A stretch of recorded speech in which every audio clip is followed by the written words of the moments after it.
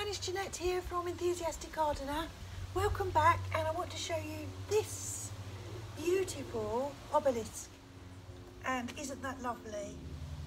I have a coir lining which is going to go inside. So I could plant just through the holes, that would be quite easy to do, but it's just getting the soil in. So I'm just going to take it apart because that is what it's designed for.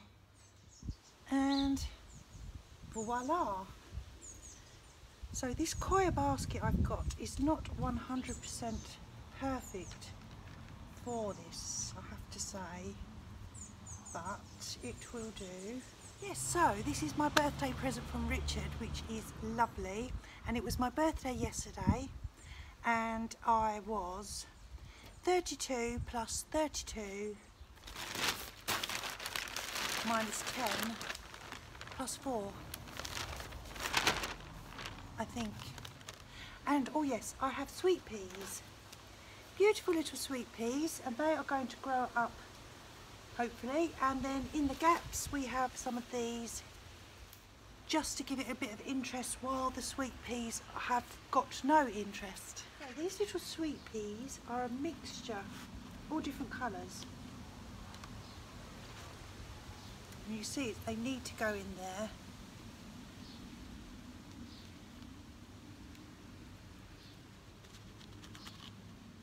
Sweet peas don't actually like their roots mucked about with too much. They will twine, but they need a little bit of a start, a little bit of direction. So we all need a little bit of direction. So I've put them in, and I'm going to pinch out the tips of these sweet peas, because at the moment they're kind of just one leggy stem, but if I pinch out the tips it will create side shoots. You see here, for example, if I take off the top, that's going to make side shoots from there and there. Hope you can see that. I'm going to do that on every single one.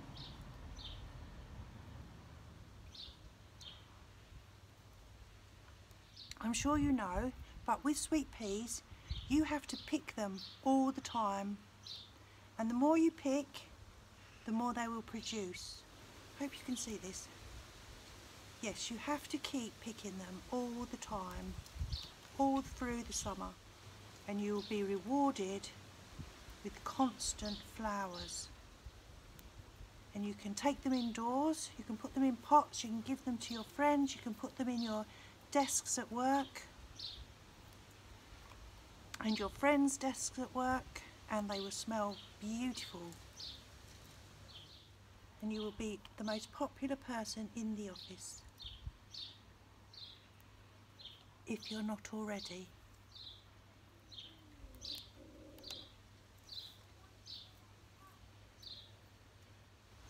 There we go.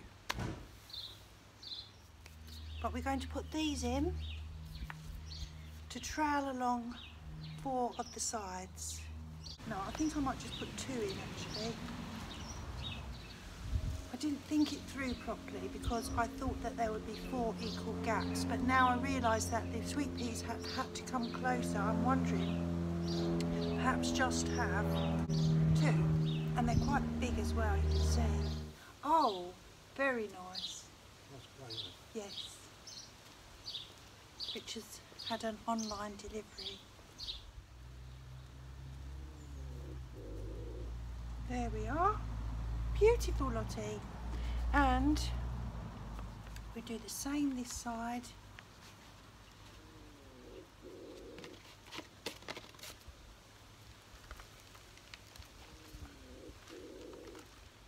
Squish it together. That's the kind of trailier side. Try not to disturb my sweet peas. There's my sweet pea. Now I'm going to put the top back on and tie up my sweet peas.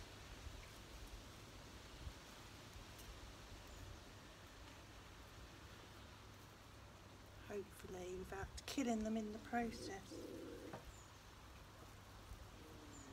Oops, squashing them all. These are just little ring nuts. Yes, it wasn't a wild birthday party or anything yesterday, because we're still doing all the social distancing. But that's okay.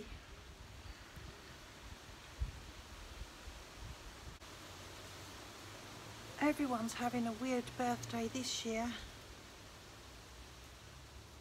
That's for sure. You would think this would be easy.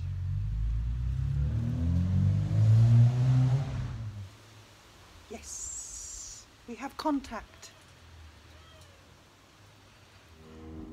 So there we are, we've planted the sweet peas, we've tied them in, we've pinched them out, we've added fertiliser, given it a good water. This isn't where it's going to live, but today it is so hot, so I'm just putting it in the shade because it's all had a bit of a shock, and hopefully the sweet peas will grow up.